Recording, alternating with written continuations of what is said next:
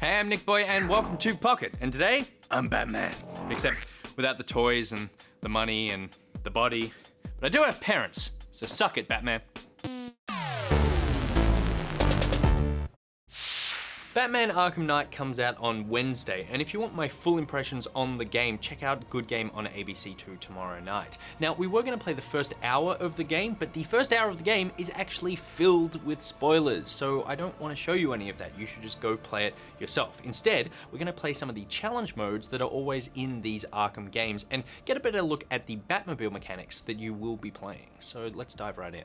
So this is one of the first Riddler challenges that you deal with in the game. So here, we need to complete a single lap of Riddler's fiendish course on its hardest configuration as quickly as possible. Drift the Batmobile around corners to earn a time bonus. Alrighty, let's try that. Because you know what I'm great at? Driving cars. Simulation activated. The Riddler challenges in this game are really cool. Like in the previous games, they were fun and you were collecting a bunch of trophies and that sort of thing. In here, he has kidnapped Catwoman and you need to complete a bunch of stuff to save her, because that whole sort of like, you know, weird, sexy relationship that Batman and Catwoman have, where you're not sure, are they doing it or do they hate each other? You'll never know. But for some reason, he definitely doesn't want her to die. And so you need to complete all these sort of challenges that the Riddler sets you, and they definitely involve the Batmobile, which is, you know, one of the biggest new characters in the game, and I can call it a character because you use it so much. So here, he gives you a remote control so that you can open and close doors as you're going through the race. It's kind of like a Trackmania situation where you're sort of like going up on walls and trying to, you know, achieve a certain amount of stars, finishing the course as quickly as possible, but you're also manipulating the course as you go. It's actually kind of tricky. The Batmobile doesn't handle badly as such. It's more that it kind of never feels like you're really in control of the car, that the car is driving you and you just need to sort of hold on for the ride. This is good in some respects. Like when you're screaming around Gotham, there's really nothing that stands in your way other than actual full-on buildings. And obviously that door that now has me trapped in water. It's really only like giant buildings that stop you. Everything else gets destroyed as you hit it. Trees and supporting structures everywhere. Batman is the worst thing that happened to this city. There is so much destruction as you drive around in this car.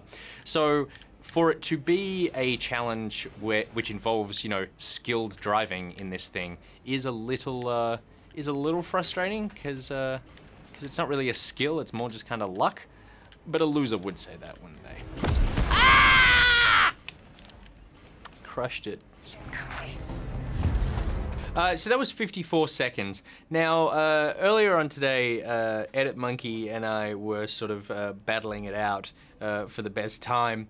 He's currently winning with 42. He beat my last one of 44. So now, unfortunately, I'm kind of at this situation where we've been playing all morning and I kind of achieved the highest speed that I could get, and now he beat it. And so now for the episode we're recording, I have to beat my best possible time. So I'm just gonna shut up and not talk to you and just concentrate on beating him, because he's so smug. I can't stand his smug little face. Simulation activated.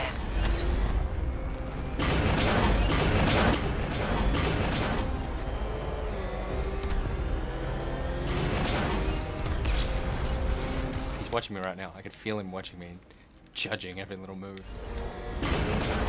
Nice! Nice landing, Batman.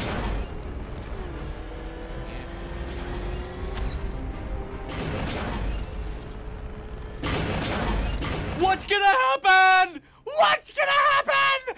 I'm gonna win! Suck it, John! I'm really actually a very good loser. He just frustrates me so much with his tiny smug face. Do you wanna go? You have to beat it now. I can see it in your eyes. You can't handle the fact that I won on the internet. No, I'm sorry about all the sweat on the controller. It's alright. I hope it'll help. It's fine.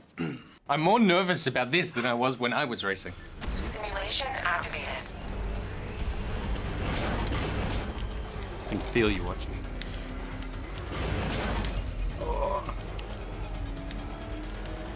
No, no, no, no, no, no, no, no, no, no, no, no, no, no, no, no, no, no, no, no, yes!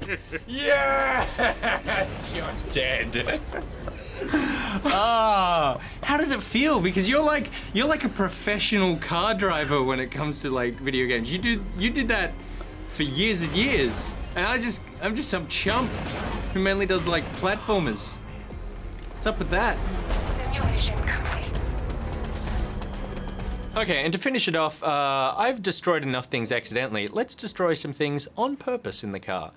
So this one-man army challenge, the car basically has two states that you can put it in. You've got the sort of driving normal Batmobile, and then you've got this armored tank sort of strafing death machine. Technically though, not a death machine, an unconscious machine. Batman doesn't kill, somehow.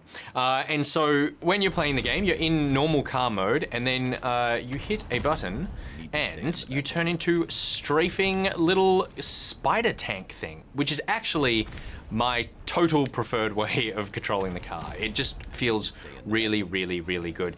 A lot of the game actually features almost platforming elements with the car here. Like, you need to get it sort of up a building and around an area while you're in this mode, because it's got really refined sort of much more specific controls.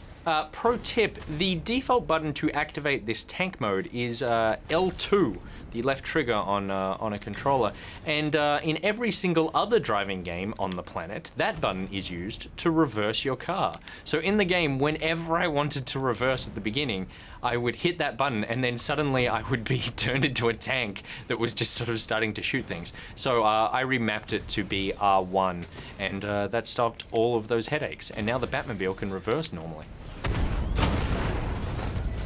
So between the sort of Batmobile racing challenges and this sort of tank combat stuff and the sort of traditional Batman hand-to-hand combat ones that have been in the other games, there's a heap of these challenge modes to refine your skills for the main game and after the main game, and they are really fun.